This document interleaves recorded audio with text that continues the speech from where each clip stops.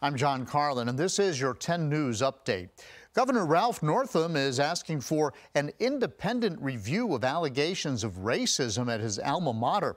This comes after a Washington Post article revealed allegations about lynching threats, social media attacks, and more from current VMI students and alumni.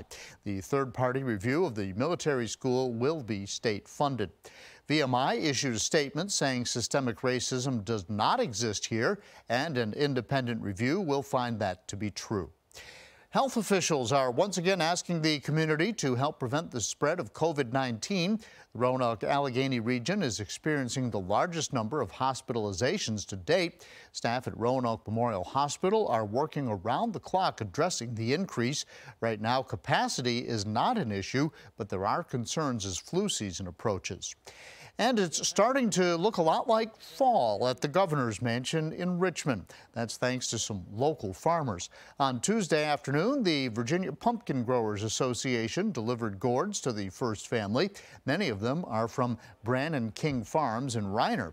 We're told the tradition started years ago out of jealousy over the publicity Virginia Christmas tree growers were getting with their annual delivery.